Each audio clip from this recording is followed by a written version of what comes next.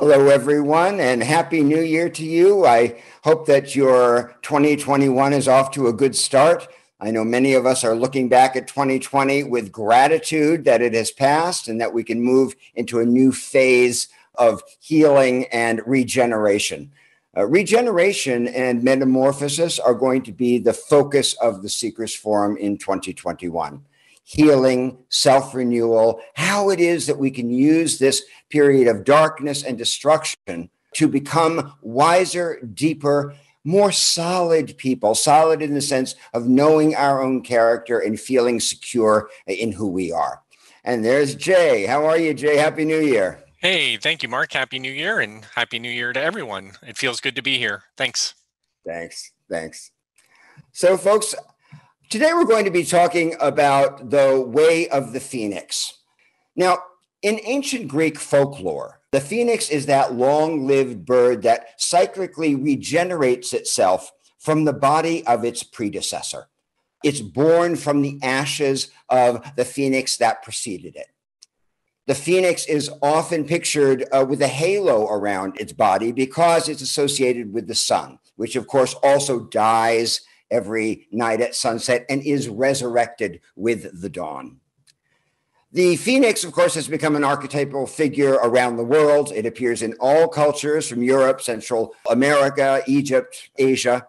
It also shows up in world literature from Ovid to Hans Christian Andersen to the Harry Potter series, J.K. Rowling. So why is the figure of the phoenix so universal? This is fascinating. And it's because, like all powerful myths, the myth of the phoenix captures a fundamental truth about human existence.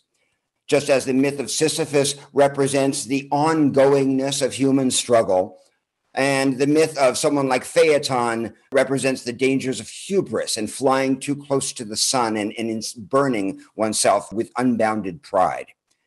The phoenix represents the human capacity for reconstituting ourselves after destruction, for ascending in new form once the smoke clears from loss, from pain, or from some form of adversity.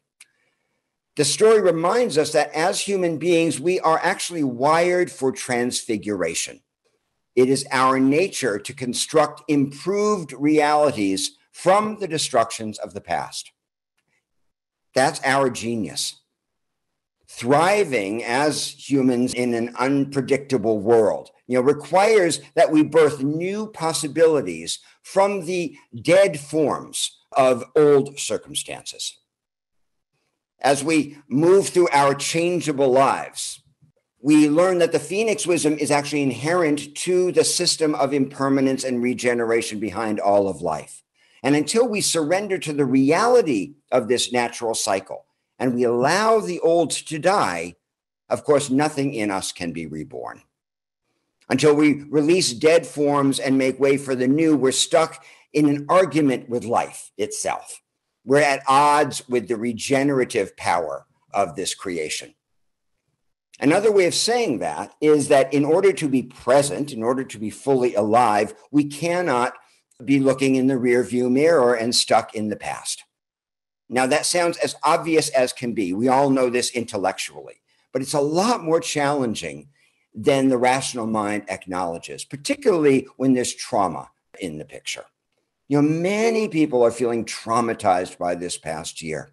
And when we feel trauma, when we experience trauma, there's a tendency to cling to the wreckage, to refuse to let go of painful losses, to get trapped either in regret or our painful self-victimizing story about what has happened to us. We get caught in futile attempts to undo what has been done, and a denial of conditions as they are. Without the ability to be present, it's impossible to attune ourselves to the flow of life, which is always now. These unpredictable currents that are changing us moment by moment by moment, whether we're aware of it or not. So rather than deny our shifting conditions and suffer their effects like unwitting victims, awareness makes it possible for us to be changed consciously. To be changed consciously is very different than being buffeted by life circumstances and feeling like we're at the effect of things.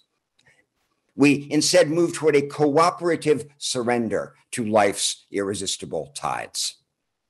And that's because awareness itself is reborn in us at every moment. And we're being altered in spirit, in mind, as well as body at all times. We're in this process of dying and regeneration. Now, this is not an abstract metaphor. We understand from biology that cells actually can be brought back to life in a process that's known as anastasis. Anastasis, by the way, comes from the Greek for rising to life, for resurrection, which is, of course, the same as the phoenix wisdom. We know apparently of at least 6 animals that have this ability to come back to life after death. This is fascinating. The wood frog, the Arctic woolly bear caterpillar, alligators, painted turtle hatchlings, iguanas, and something called the darkling beetle. All 6 of these animals have the ability to die and come back to life. And of course, that makes them living metaphors for the phoenix, because they defy the conventional beliefs about life and death. And they also have this mysterious resonance with the process that human beings go through of being brought back to life, psychologically as well as spiritually, in the wake of destruction. Everyone who's ever watched a caterpillar die and emerge with wings has witnessed that magic of resurrection before their eyes. When I was a kid, there was a tree in the neighborhood park that would be covered with these black caterpillars every year. And I'd always take a few of them and put them in a jar and watch as they would hang there first in these sort of coffin-like chrysalises. And then they would tear themselves open from the inside and give birth to an entirely new creature.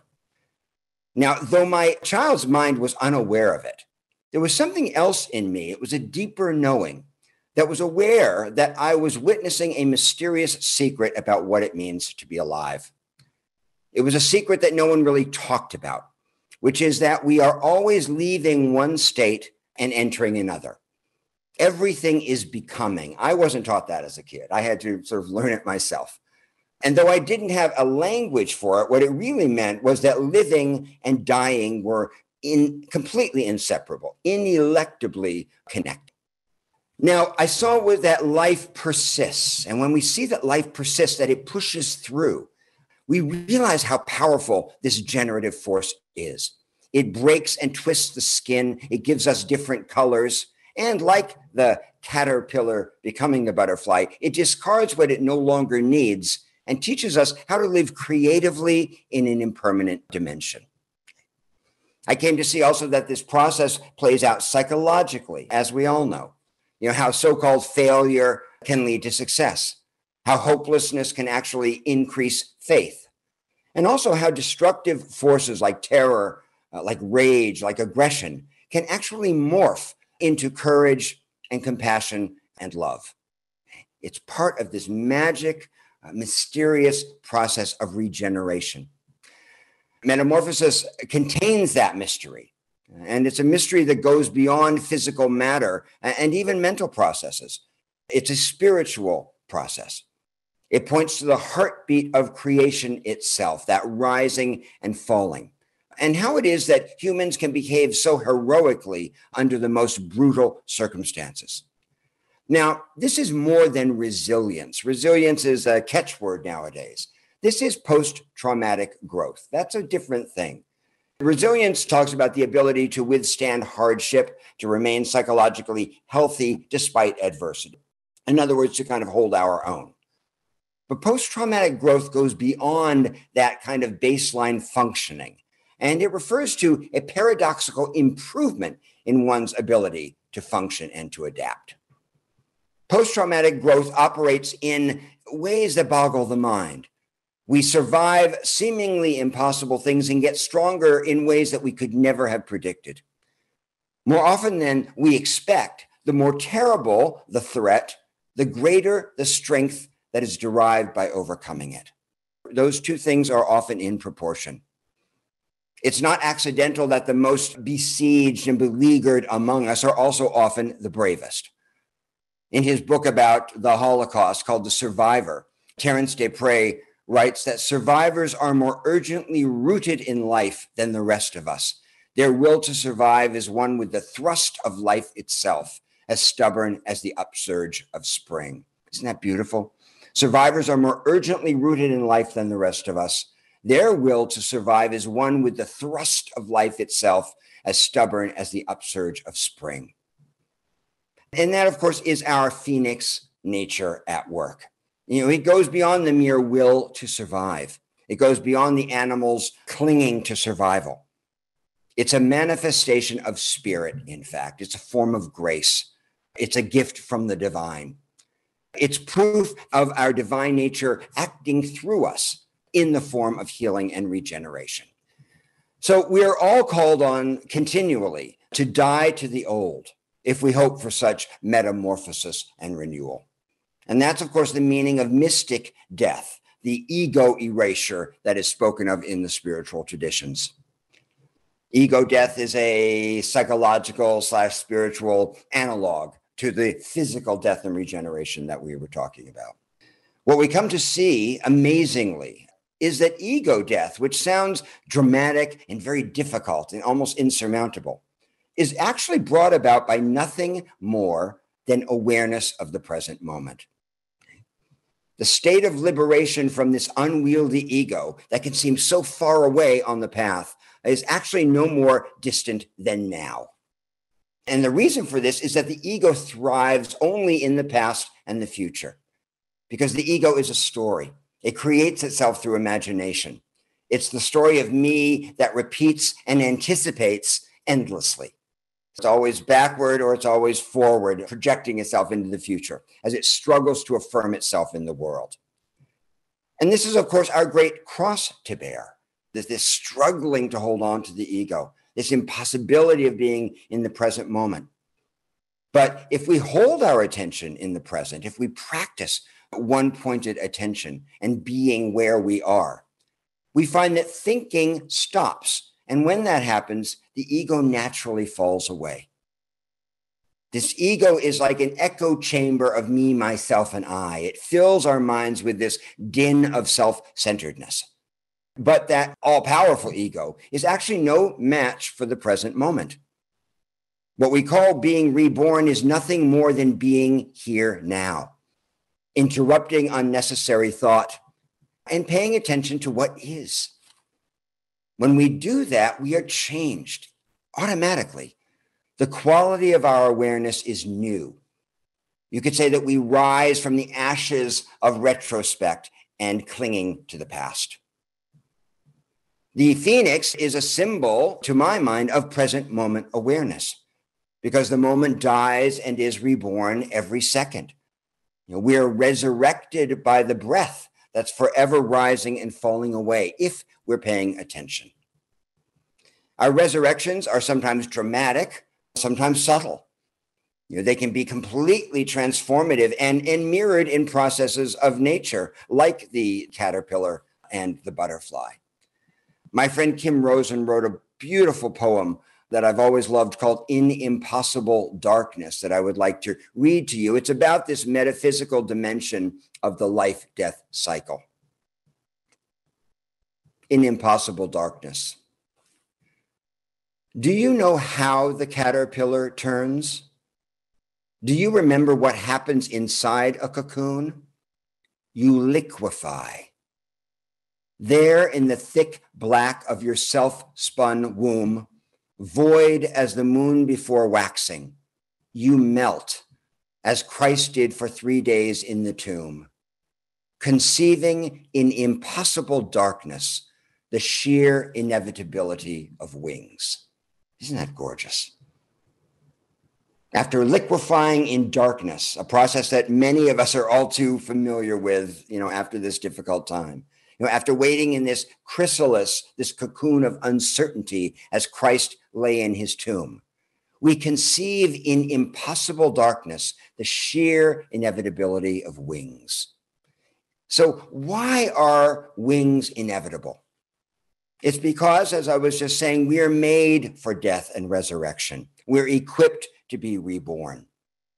We are constructed in such a way that we can rise from temporary tombs of circumstance or psychological pain into the vibrancy of life itself, that forward-moving current. To the degree that we allow ourselves to be liquefied, meaning letting go of attachment, we become able to fly to new heights of insight, of flexibility, of inspiration, and of joy. With the specter of mortality hanging over our heads, as we have now, been going through together as a planet, as a species, we're being given the great opportunity for metamorphosis that's prompted by widespread devastation. We're being called on to surrender to the dying process, the death of old forms, plans, expectations, and ideas about safety, security, permanence, in order that we can dissolve the past and grow new wings or ways to move forward. So the question is, how do we do this?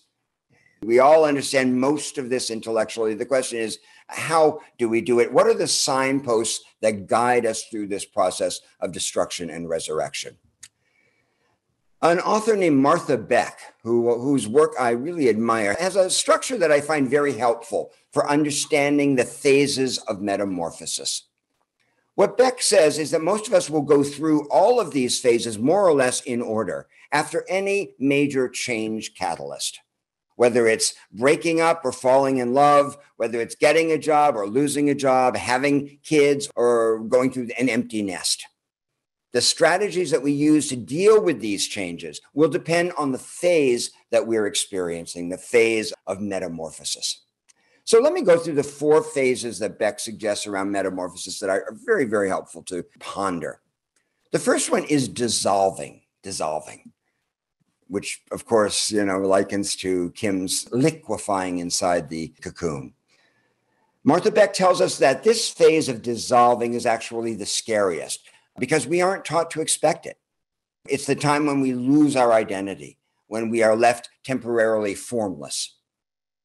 In the event of such losses, we often find ourselves fighting like crazy to keep our identities from dissolving. And we tell ourselves, this is just a blip. This was a fluke. When circumstances rock our world, we say, this will never happen again. I'm the same person. My life will go back to being just the way it was. But of course, this is rarely the case.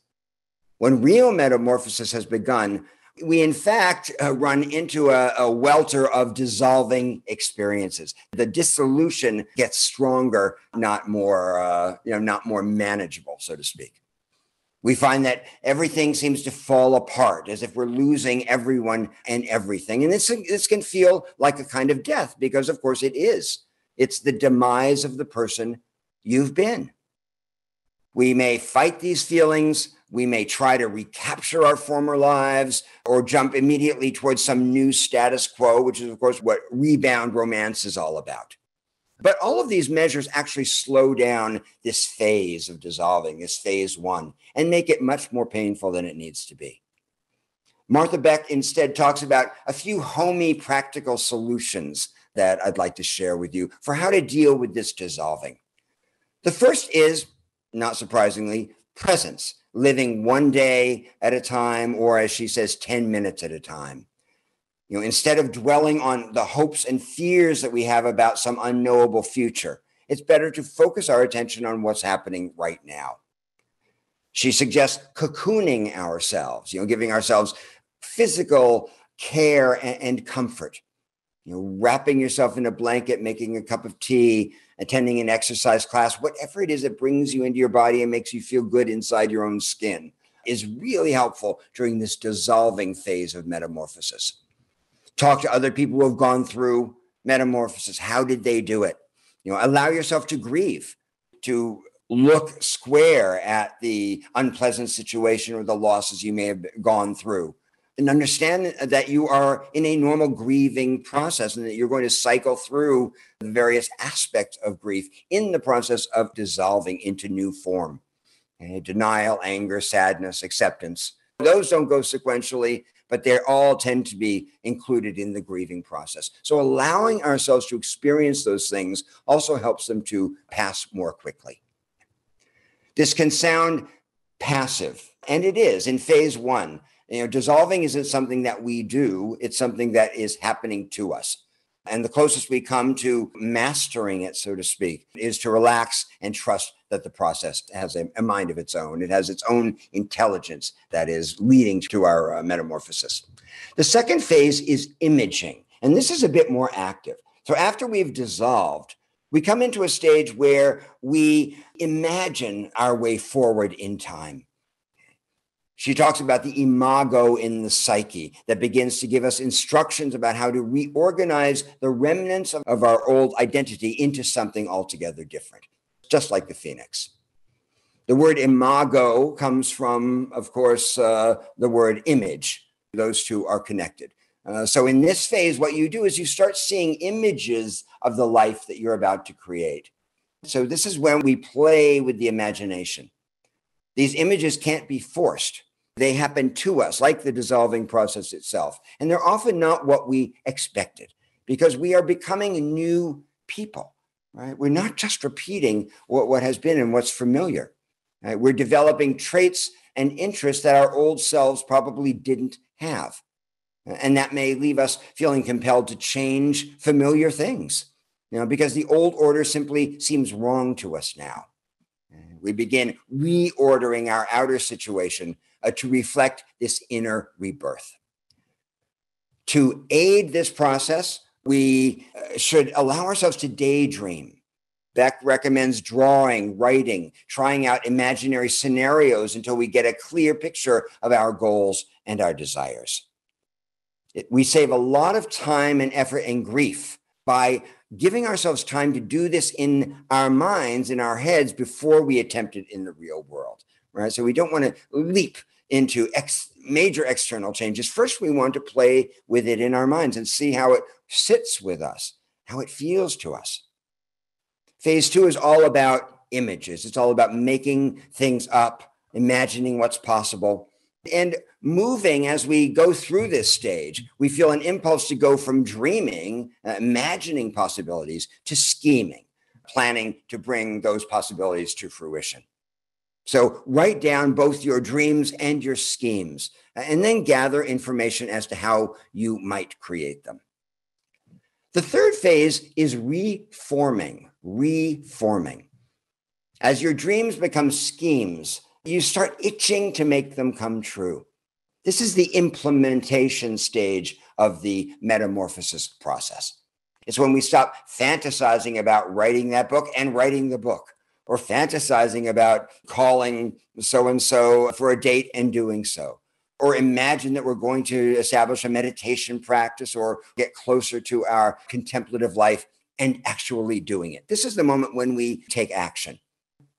We feel motivated to do real physical things to build a new life. And then, as Beck says, we are almost sure to fail. Okay, after this, with this reforming stage, with this making of effort in the world to manifest what it is that feels new to us and real and authentic, we are going to fail repeatedly. And the failures themselves will feel like small deaths as we move toward our new life. But in the way that failure, the death of a failure, leads to the growth and construction of new possibilities, failure is our ally in the creative process. Everyone knows this isn't about avoiding failure. It's about learning to fail better. In other words, failing with some insight, failing with some direction, failing with imagination, failing with a sense of humor that keeps us going. Because as we bring these new aspects of our lives to fruition, or we attempt to, it's going to inevitably bring up problems that we didn't expect. And that's why phase three, this re-imaging phase, demands ingenuity and tenacity.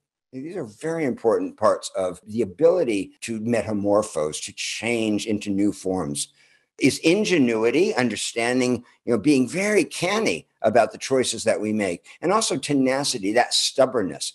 Stubbornness is an often wildly underrated value and quality in spiritual life, in all of life, in fact. stubbornness that is mindful, and stubbornness that says, no, I'm not going to be thrown hither and yon by everything. I'm going to stick with my intention.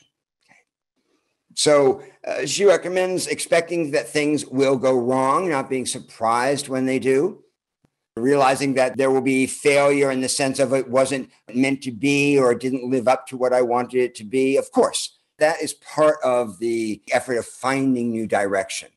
Being willing to start over, of course, remaining a beginner is key to any creative process or any spiritual process. Every time you sit down to write or every time you sit down on a meditation cushion, you're beginning again. And that's part of this phase 3 is this willingness to imagine, to take action, to fail, and then to start over. It's part of the same cycle of death and rebirth and regeneration that we're talking about. So we want to be willing to start over. We want to be willing to keep persisting, and then also revisit phase 2 and those images and learn to adjust our dreams and our schemes to include the truths that we've learned from our experimentation, right? Because our needs, our values, our desires are always changing. And a balanced life requires us to be mindful and attentive to those changes and willing to change course when it's coming from within us. We want to be stubborn when it comes to externals that are trying to throw us off our path, but we want to be tenacious when it comes to minding our internal direction and guidance. And the 4th phase of metamorphosis is flying. It's flying. So phase 3 is like crawling out of the cocoon and waiting for your wings to sort of expand. And phase 4 is the payoff time. It's the time when your new identity is forming to the place where you can actually fly. You can actually cover distance. We begin to make small improvements in our lives, having gone through this scary transformation, whatever it happens to be. We find little ways to make our lives a bit less stressful, a bit more pleasurable. We remember that change is just around the bend, so we don't get too attached to our new circumstances or our new form. And here's the big part.